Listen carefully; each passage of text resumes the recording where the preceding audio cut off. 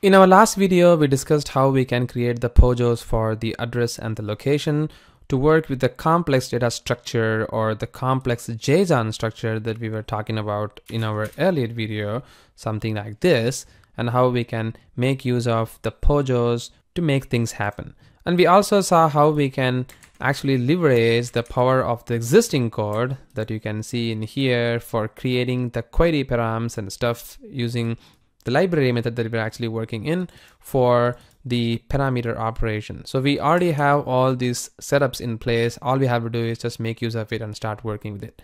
So now the next question comes is we need to pass the actual query params within our getWithQueryParams token method that we created in our earlier video. So for doing that, the first thing I'm going to do is as a map, I'm going to pass the string of the query params. And again, you may ask like why we are still doing this. We need to somehow move this to the POJOs. As of now, just bear with me, we are going to refactor that as well. But as of now, you can see that I'm actually going to use the hash maps, and then I'm going to pass the query params. I'm going to do a put method in here, and then I'm going to pass the ID. And as you remember in our earlier video, I showed you how we can actually query params of ID is equal to 1. If we do that, it actually gets things. So I'm just going to pass an ID with a data.get of maybe 1.get of 0 can actually get the query params.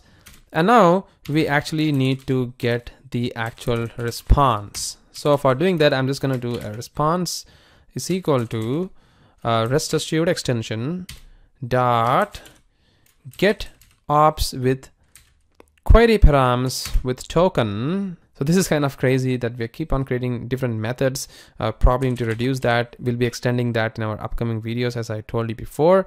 But as of now, just bear with me. We are going to be going around with like this.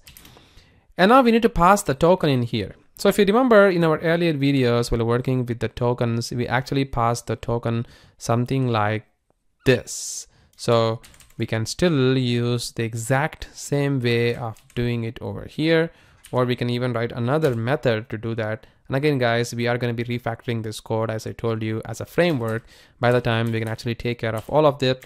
As of now, just bear with me.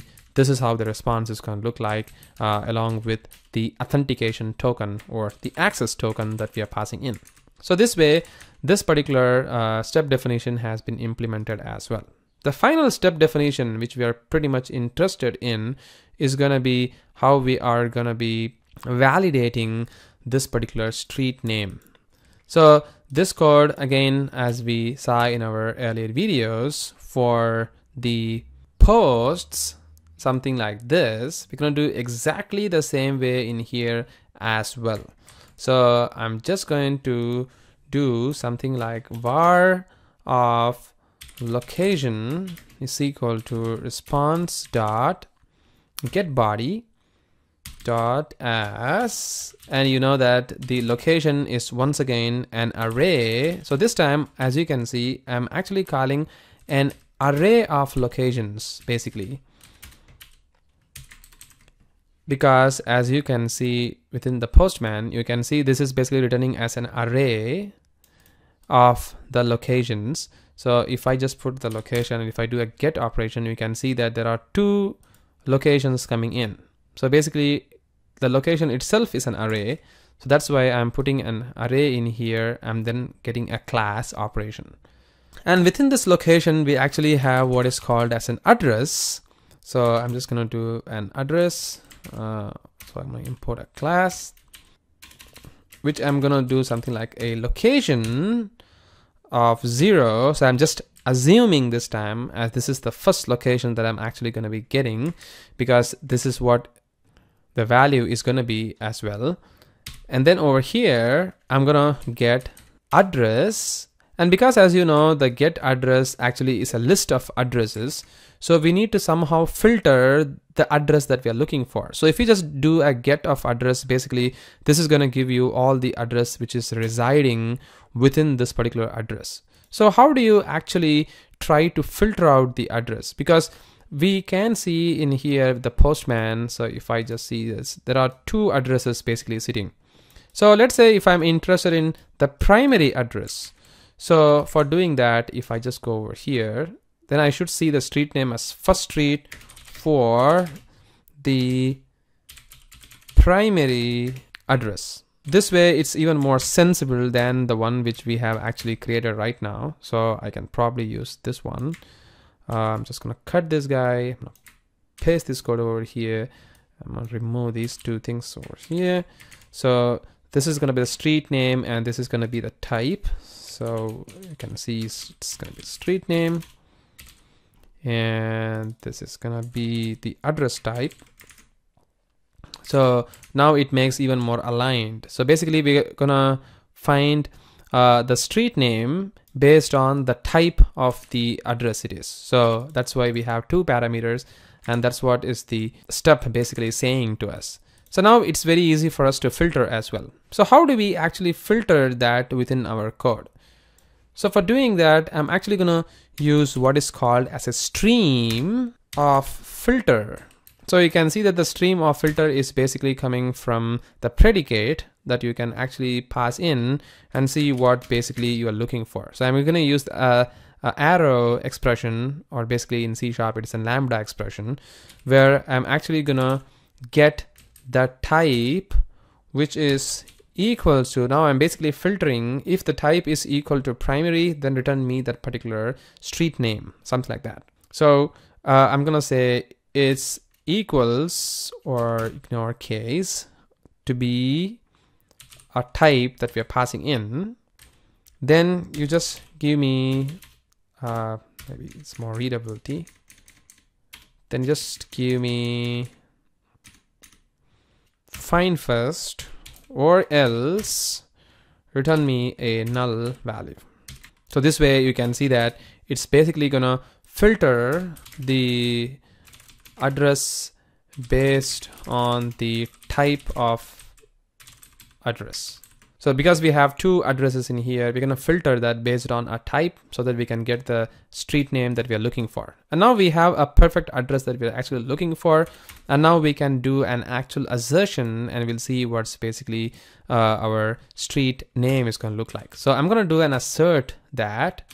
I'm gonna say address dot get street is gonna return as the street name. That's the power of POJO, guys. You can see it's so easy. And now I can just pass equal to the street name. That's it. So this way I can ensure that the street name that I'm looking for is actually the street name that I'm expecting it. So now if I try to execute this particular piece of code, so we have all of these code that we're looking for is correct. I'm just gonna run this particular scenario. We'll see what's gonna basically happen.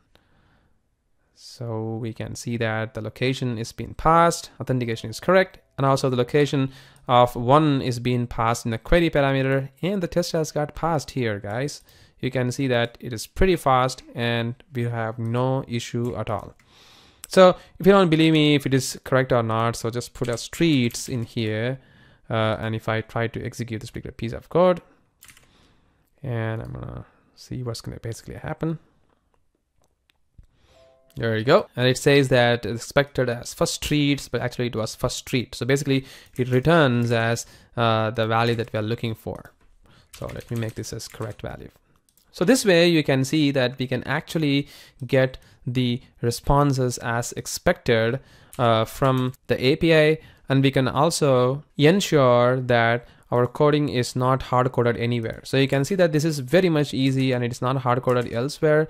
And also the one thing that you may be thinking as hard-coded is this particular location of 0, but it is not, guys, because we are actually expecting a query parameter to be passed in as 1, and which we are already passing in over here for the query parameter. So we are anyways going to get first value. So that's why the location is 0 in here. So it's not hard coded, but still there is high chances this particular code may throw an exception. So we can handle this gracefully as well. But again, it's up to you, like how you want to leverage that. But for the basic course, I don't think we really have to worry about this particular piece a lot. So this is how we can actually work with a complex structure using the POJO classes. In our next video, I'll also show you another trick of validating the JSON schema using the JSON schema matchers, which is available within RestAssured. And from there, we can start developing the actual framework.